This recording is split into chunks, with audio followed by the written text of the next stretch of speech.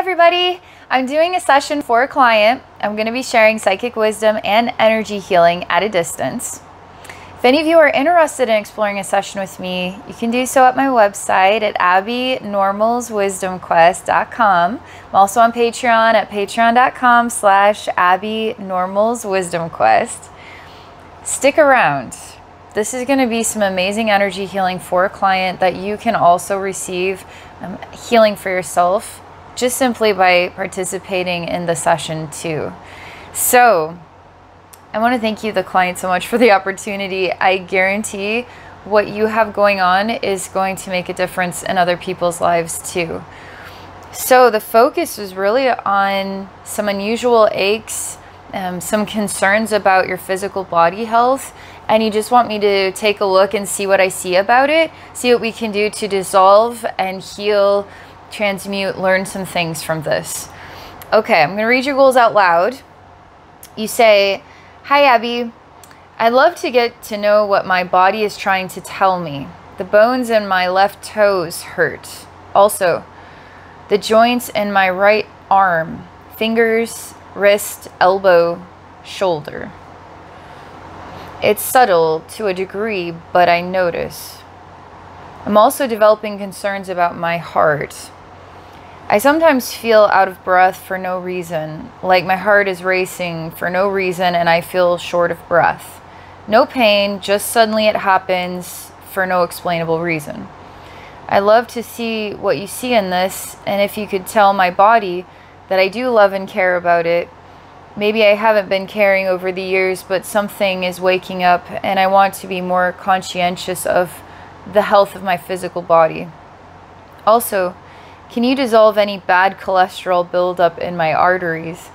I don't have any known health issues. Maybe I'm paranoid, but I'd love to remove cholesterol from my arteries, heal my heart and joints. Thank you so much. Please share with others." Okay. Very specific, huh? So, left toes, okay. Joints in the right arm. So fingers, wrist, elbow, okay, shoulder. All right, so I'm just collecting all of this here. Okay, your heart, and you feel short of breath for no reason, like your heart is racing. You don't know what's really causing it. It's just something you're noticing. And then any kind of bad cholesterol buildup in the arteries. And simply letting your body know that you do care. I mean, I think you're saying maybe I'm paranoid, but I think you paying attention there's value to that, right? And maybe paying attention is causing you to have some concerns, and then that's causing you then to want to care more about your body. So it seems to me like there's a good domino effect going on here, and maybe you would label it as paranoid because maybe it's unreasonable fear. But to me, it sounds like some intelligence behind the scenes of it. So I think it's okay to care about your body and pay attention even to subtle things and have some concerns and want to heal, okay? Heal your body and have a better relationship with your body. So I feel like you're on the right track, okay? Okay, and relax. Now let's see what's going on. Let's see what we can do here for you. Okay.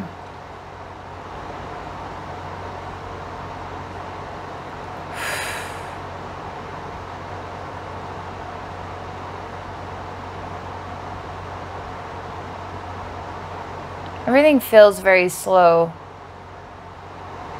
Like lava, as it slows down and cools, is still moving like a liquid, but it's becoming like a rock, you know?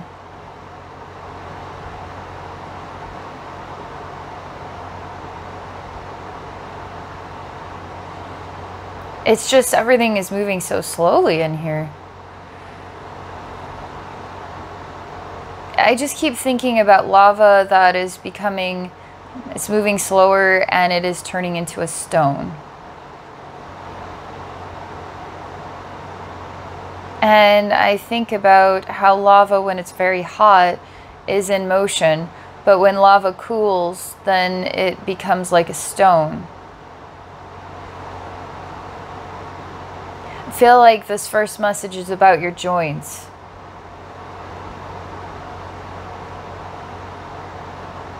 There's a lot of nervousness, actually, about what your body's trying to tell you. It's almost like you don't want to know. You don't want to know what it's trying to tell you. I feel nervousness about it. Because when I say, well, let's just look at this arm of yours, and I feel that that is causing you to become short of breath, actually. Because when we start to look at the arm, your heart starts to race and you start to become short of breath. It's not about the toes right now so much as the arm and then the heart, okay?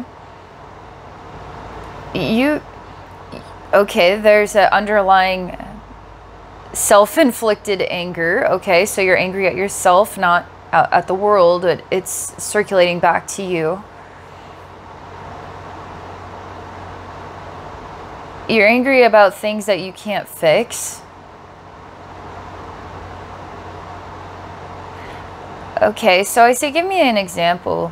Because I keep thinking about a birdhouse and something happens to it, it's damaged, like the wood pieces are damaged, and you're going to have to replace them with new wood pieces. So maybe you're going to have to find that perfect wood and measure out the lengths and then cut it to fit and then get some nails and hammer it. And so you could fix something with some time and a little elbow grease, let's say, something like a birdhouse, all right?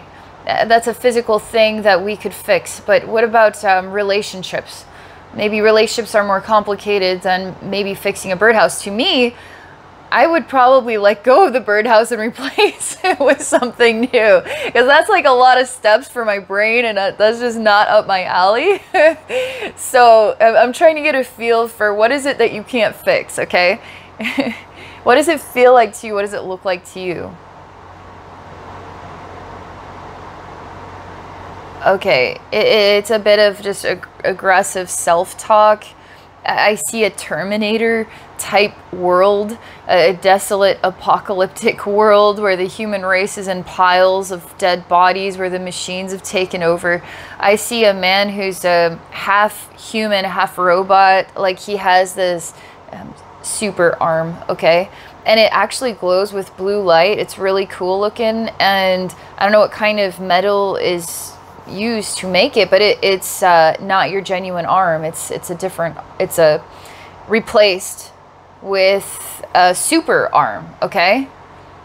It feels like this arm protects you. This arm shoots lasers. This arm has a shield as well as shoots lasers. It's a weapon. So the arm protects you. But then you say, but protect me from what? My inevitable death? Because then I see this man is up against a broken city, piles of human bodies, blood-saturated ground, and the machines. It's like you'll be running against time, literally, like a Terminator movie. Like you will be up against time as well, and even trying to change the past in order to change the future. Like you are up against time. And it's an inevitable end. Like the story ends with the end of my life. Like you're the last man standing. So now you're going to have to decide if maybe this is, I guess, the end of humanity dies with you. And if you can live with that. Literally, that's the scene. You can't fix this. Now they're like, is that right? That's like pretty intense. I mean, that's pretty big, you know? Let's just see what you say about this. Okay, that is genuine. Something about you having a different arm, okay? And I keep feeling like this right arm carries a shield. This right arm carries a sword. This right arm carries my technologically advanced arm that protects me, okay? So I actually feel this is more of a weapon then it is kind of down to earth, and I'm using it to garden with, you know, or cook some food. It's literally about war and protection. I keep seeing the arm being replaced. I even see a woman, and just hear me out, she looks like Alice in Wonderland, but she looks like an older version, and she looks a bit rough around the edges. She has like big bulgy blonde hair, like way too much hairspray. She has a black eye. She's wearing a cute little blue dress with a white apron. She can't stand right on these high heel shoes, which are baby blue, which match her baby blue dress.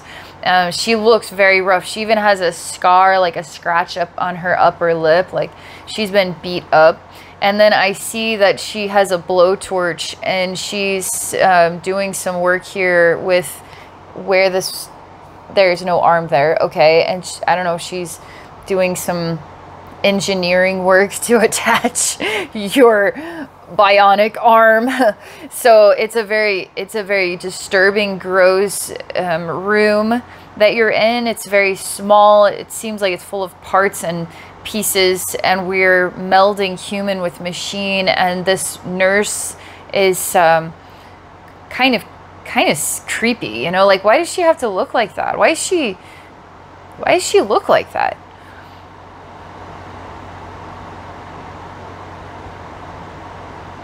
She's a part of who you are, actually, because she smokes a cigarette too. She's got like a blowtorch in one hand. I see pictures of sexy women on hot rod vehicles. I see a garage full of tools and women with jackhammers and bikinis, okay, with like really like oiled down skin in the sun. I see this, okay? And then when I look at her, I see these other images. And she's smoking a cigarette with this blowtorch.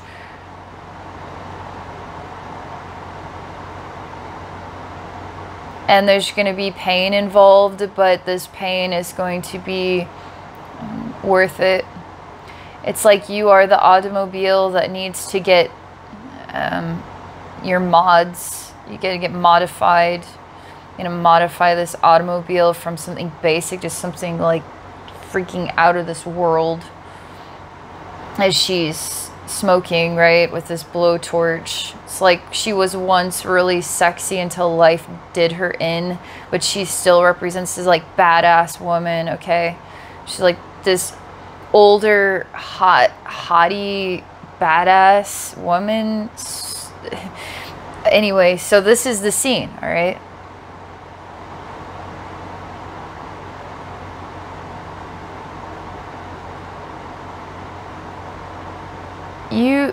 You have this alternative nature. It's about, I guess, being tough, I guess you could say. Having to be a protector, having to be stronger, but also something sexy about it. Like, being a badass is a sexy thing. And you've got to be a badass. Like, you've got to step up. You got to be tougher than we know. Like, you got to be the strongest one of them all, the toughest one of them all. And even this woman who's working on your arm, she represents a very strong woman. She represents genuinely a very tough, strong woman who's been beaten down by life and still standing in her high heels. Look at her face. I mean, she's still trying to hold some kind of caliber of sex appeal. Even in her little mini dress and her,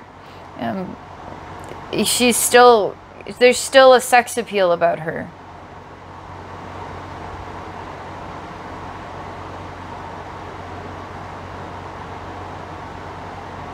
Even, I'm just like trying to weigh this blowtorch, like, man, that's kind of heavy. Like, you're gonna have to be strong to hold that thing steady. It's like, so she represents being strong too, like very strong woman. Just even to do this work takes physical strength, not just a strength of heart. So your relationship with your arm and your heart is, it takes strength of heart and it takes strength of arm, strength of body and strength of heart. And so this, what we're unraveling here, the meaning of this still. I just keep feeling like your heart loses breath, almost like you can't uphold this facade. Is there, what is, if we were to bring this into the real world, out of the sci-fi scene, out of the, I don't know, 80s garage fantasy or something, and slash sci-fi bionic bodies and stuff. Like if we take it out of there and then we just bring it to the real world, what does this look like? Take it out of Terminator, you know, bring it to like today. I see somebody, the word that comes to me is who is crippled and useless. Just hear me out, okay? That's pretty harsh, but just hear me out. Because you lack purpose.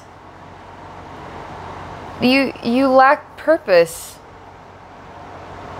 You don't get the bionic arm and the strength of, like, you, there's nothing asking you to be so bold as to be the last man standing. There's nothing asking of the male or the female to conquer the extremes and to still stand on our high heels or still stand amongst the piles of dead human beings, amongst the machines that are taking over the world. And the end is with us. Like, the end is when I die. We all perish. And you see the responsibility involved here. The responsibility in you. The world is depending upon you. And now in this genuine reality, the world doesn't depend on you at all. Like, you just like a crippled, I don't know why, it comes to me as crippled and useless. You start to weep now. You cry a lot. And you wave your hand and this woman disappears. And I see a broken man in a chair. And he is broken, I'm telling you. His skin is burnt in place. He has holes in his flesh that are oozing blood. He's bruised beyond repair of bruise. Like, he's just so beat up. And he does have these machine parts to his body. And in his brain, too, he has machine parts in his brain. I don't know, he still feels like a human being, but he's an upgraded or modified human. And he just cries and he says, what am I fighting for anymore? He weeps in this chair. He says, what is real and what is not real anymore? I don't feel your heart is without breath now, just so you know. It feels a lot, feels more solid to me. And I see an apple that hangs from the tree. And it worries about falling. It worries about the brittleness of its stem. But God is saying, do not worry about the brittleness of your stem. You were always strong. God says that. And you, this apple on this tree, will not fall. But you worry about fall because fall then is failure. But I'm supposed to look at this useless cripple. And what the scene looks like is it's hardly visible, just so you know, but it's more full of white light. And I barely can see a sidewalk. I see all kinds of trash and garbage along this sidewalk.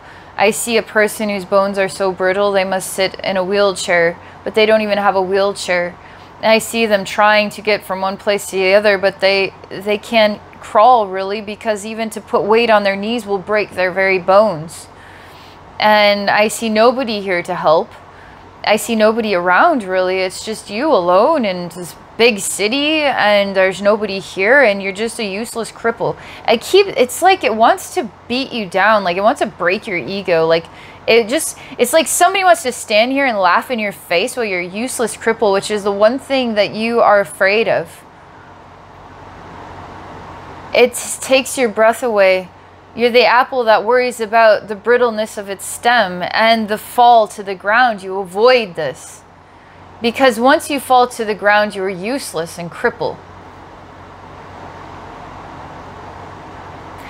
I say, why not fall to the ground and become useless and cripple? Like, maybe that's a better story for you. I mean, I think we need to explore that. But God says no. Actually, I am supposed... I'm like, God, I think we should still explore this. I mean, I think we should still explore this in some disconnected safe room just to see what it looks like. But God keeps showing me the stem is strong. The stem is strong. The stem is strong. And really wanting you to know that the stem is strong. And that you, this strong apple, remains in the tree.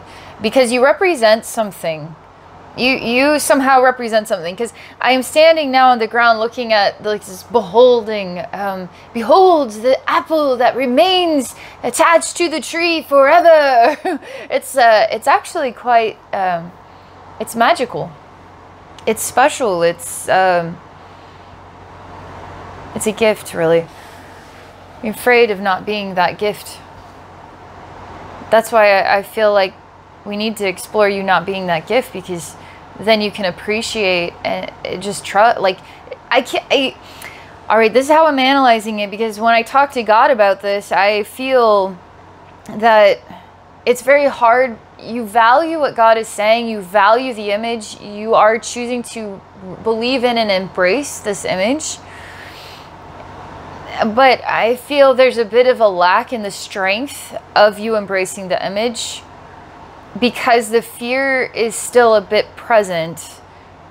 And I think we need to fall into the fear in order and resolve the fear from the level of the fear in order to strengthen the gift of being the strong apple in the tree.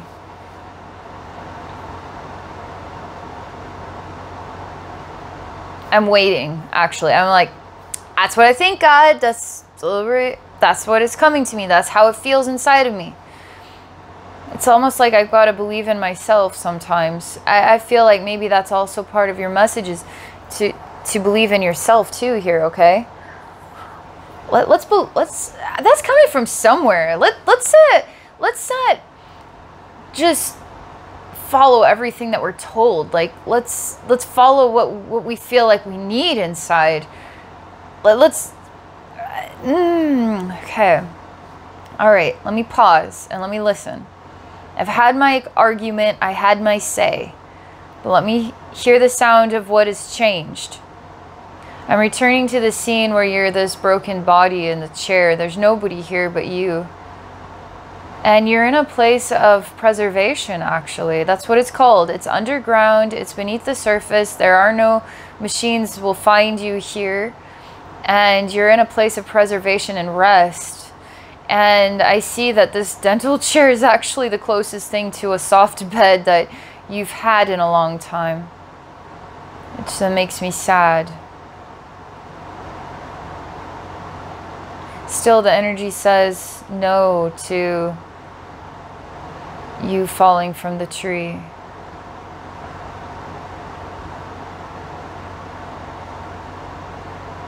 So I stand and I look at you as just a regular old person. I just look at you as me and ask you if you see me.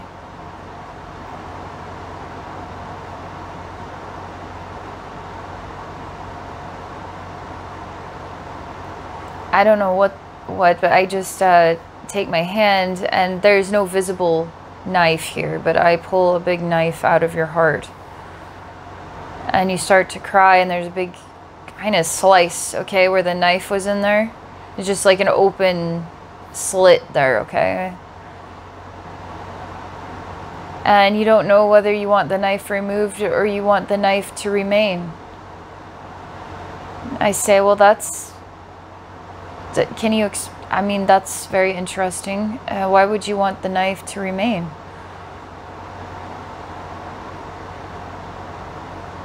He says, because the pain makes me stronger.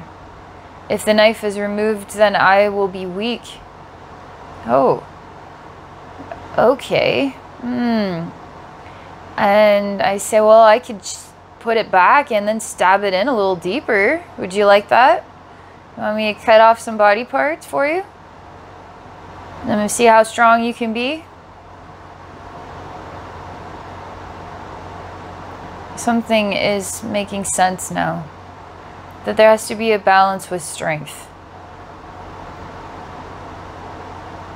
As in, pain does make you stronger, but you also have to be realistic on how we work with it, with pain and no pain.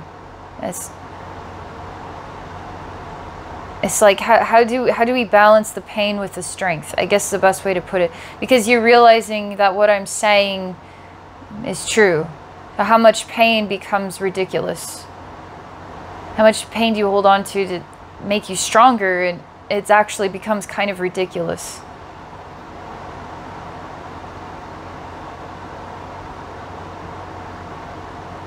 Something is happening here.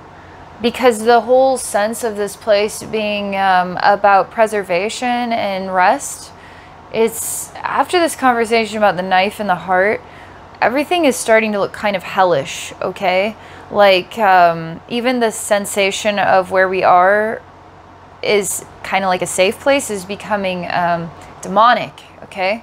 Becoming a place of, it's like a demonic playground place. And I start to transform into basically a demonic being, and I represent something you're up against, okay, when it comes to learning about the balance of pain and resurrection, pain resurrecting through pain, becoming strong, balance between pain and strength. I've a pretty gross looking thing, actually. I don't really have any skin. I'm just sort of like muscle fibers, but it's all black, and I don't know how to explain it. It kind of looks like thick roots around me, but like I'm made out of roots. But I'm squishy, but I'm tough. And I'm not very nice either. Because I represent the disher out of pain, basically. I will have fun watching you suffer, thinking you're becoming stronger. What point in time do you stop? Now everything's disappearing, and I'm back to just asking the question, did you want me to put this knife back in? Are you ready to let it go? And you start to cry again. You say, this is the hardest thing for me to say, but please, it's time to set it down. There's suddenly a metal tray. Oh man, this is one weird place. There's a person here suddenly with a metal tray and a bunch of other scary tools on it, and they don't look human at all. And this is actually back to the safe energy. They are a very pale purple, and they look like kind of like a tree, actually. The demon was kind of reminded me of made out of roots, and this person reminds me of actual sawed off pieces of a tree, like the top and the bottom. So you have this like tree trunk, okay, but it's like made out of tree trunk pieces. Like their arm is like an elephant's foot, you know, like they just, and they have the circles that represent time. How old is this tree? But they're squishy too, and they're a light purple color, and their arms and legs are, they don't have any fingers or anything. And I'm like, where'd you come from? I was like, yes, it's time to put the knife down. I agree. Oh, knife and the tray and the thing that's standing here. Weird. Very weird. I say, are you sure? It has there's something special about the handle. Maybe it's like an ivory tusk or what. It's like, it seems to be made out of like a white material that it represents something precious, okay?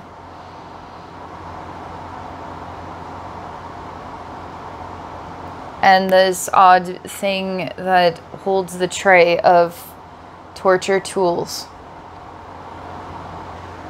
You look healthier, actually. I have set it on the tray. And there's a question if it is gone for good or if it will return. I ask God. And God shows me that you've been through enough crippling already. And the fear is that the crippling will remain for you. Therefore, for us to explore the fear is not quite what we think the fear is. What you need is for the crippling to disappear so that you can be tuned into the strength of your stem, okay? Connected to the apple to the tree, okay? That is why it wasn't necessary to go there. It's like, thanks God, because vibrationally we needed to do something, but that makes a lot of sense. And it's like, it is always good to question. But give yourself some time to find out why God takes God's stance. Interesting. Why are you still here? I like look at it, it's like, why are you still here? You're weird. It's like I'm trying to look at you and see how you're actually looking so much better, but this thing is still here. I need to look at this thing. I need to really analyze it. It's strange. It reminds me of elephant, like feet, you know, like its arms and legs are like elephant, but has no like toenails or whatever. It's just, and it's squishy and light purple color. I can't understand its face. And it represents female. Again, a nurse in service, okay? It represents a nurse, and it represents being in service of others.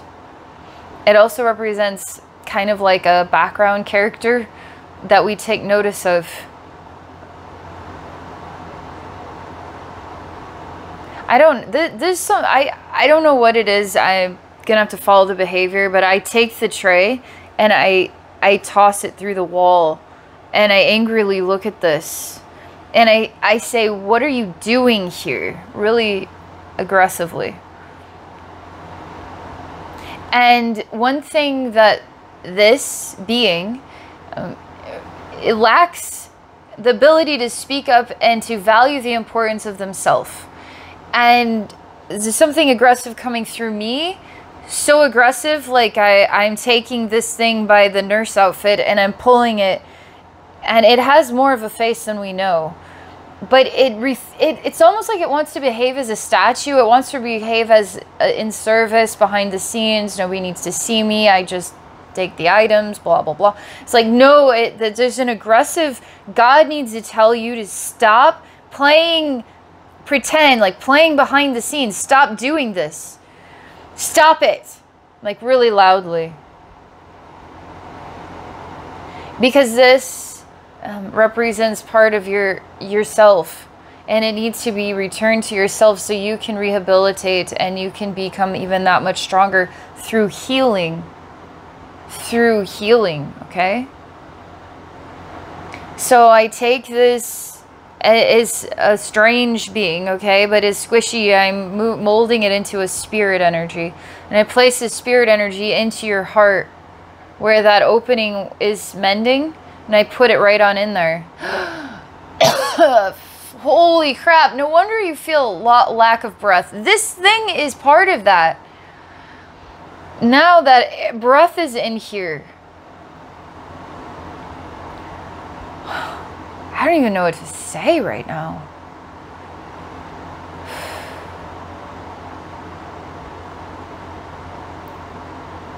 You look rehabilitated. You're not fully healed by any means.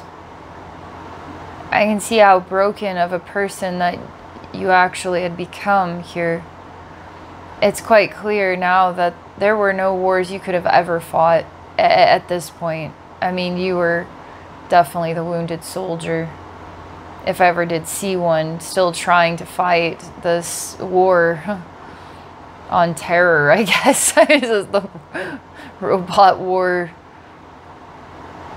You need time to mend and heal, because for you to adapt to the next level of strength of who you are, you need time to mend and heal. My God, do you ever need time? That being that I placed into your heart is a very beautiful female energy, and she represents breath, and She represents, again, a nurse and being in service. She represents genuine love, like actually across time and space to be in service of others. She represents that. I don't know why to be so aggressive with her, but there's something that she needs to work on too. And she needs to work on being in service in the right ways. There's something she's avoiding. She is also you, by the way. There's something majorly that she's avoiding of her role of being in service. She's not doing. There's something major that she's not doing. But by putting her back into your heart, this strong male representation of yourself who's been broken is finally able to breathe, and the heart feels stronger. You're actually able to believe, God, that you are a strong apple in the tree, and that that your stem is not brittle by any means. You're not falling to the ground anytime soon. It's almost like you have seen that fall to the ground one too many times, actually. And it's 10,000 times louder than just me saying that. Apple falls to the ground. It's like this final remaining human against a freaking apocalypse or something. And you stand broken with all these replacement parts to help you keep standing, because your body isn't strong enough, but really just need time to heal it. I feel like you having the bionic arm energetically, it's still there, and it feels like it's your real arm. It feels like it's more your real arm than your human arm. Because I say, why don't we let go of all these mechanical pieces and let you grow back into your body again? And God says, we adapt to what we have. But that doesn't mean that what we have or what we are it's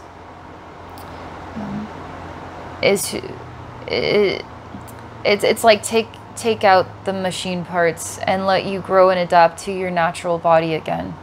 It's what God's trying to say, is that sometimes we adapt to the changes and the changes become us, but the changes never really were us. So to let go of these changes that created the impression of strength, to let these go and then return to the original strong body that you were born with.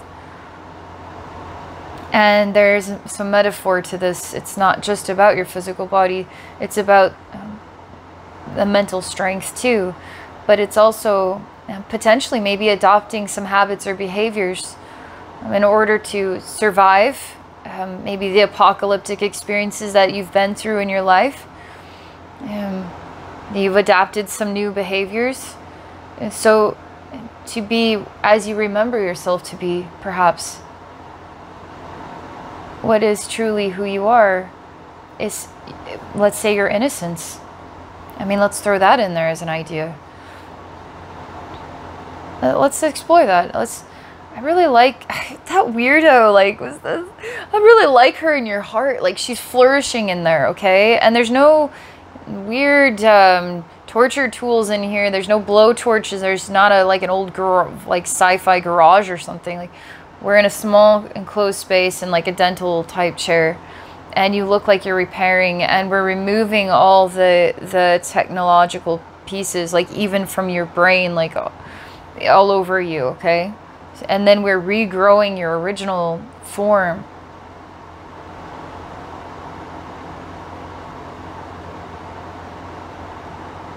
It feels like home, actually.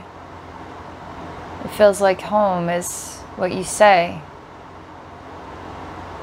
And you think about what you told me, you know, about the knife, that you need to keep it there because the pain makes you stronger. And you're thinking about how you feel now that you've healed so much here. And you feel whole. You feel whole, and you feel naturally who you are. But you're not sure if you could, I guess the coarseness of how you became is going away. You don't know how to grow that back into its innocence, so to speak. We've already ascended out of the scene. Like, we don't need the dental chair in this weird world. We need a garden. We need to be in a garden space. You need to be by a beach or an ocean. Like, you need mountains. You need some kind of beautiful natural scenery that's very captivating for the soul. Like, you need that. You need the fresh air. Maybe it's just an old forest.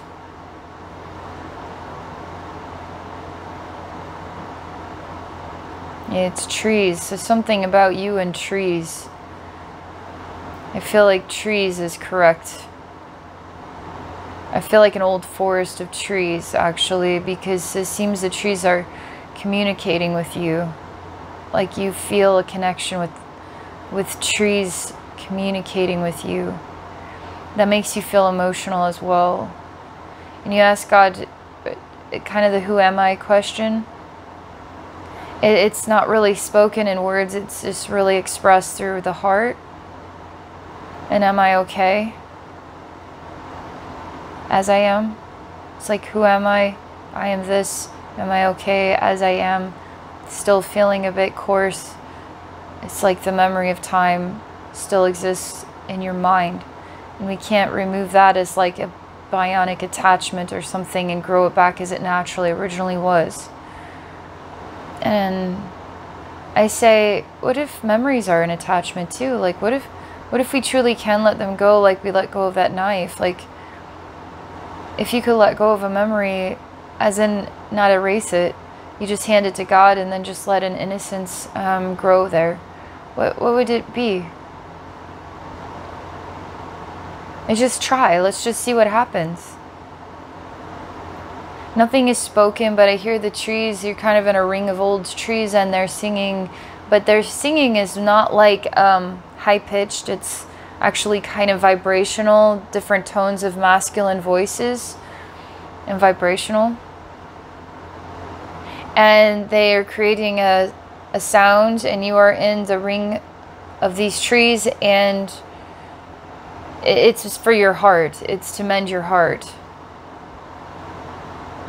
And it's Mother Earth. Mother Earth also, because you're now laying down in the grass in between these ring of old trees. They sing and you're lying down, and I feel Mother Earth energy is impacting you from below and around and above through the trees and the grass and the earth. And it's very healing for the front and back side of your heart as a chakra, but as a physical aspect of you. I feel that that's the end of the session here, but I feel we could definitely go deeper. I don't know that I don't feel like we were able to explore your toes. That might be a whole separate thing. But it seems like the arm and your heart are connected, and there's genuinely an energy thing going on with it. So when we clear energy things, we actually heal physical things. So I do feel like there's a deeper door, though. I feel like there's a lot more to the meaning of all of this. And as we dive deeper, you're going to feel physically better and less, I guess you could say, paranoid, because you feel confident in your body balance and your relationship with your life, with your identity, with God, with guidance, with your path, all that stuff. Oh man, I could never have guessed that. I mean, that was pretty something. So thank you for the inspiration. Thank you guides. Thank God for your inspiration to explore this, and thank you everybody for watching. I hope you found support and healing for yourself through this client session. I hope you all have a very amazing rest of your day.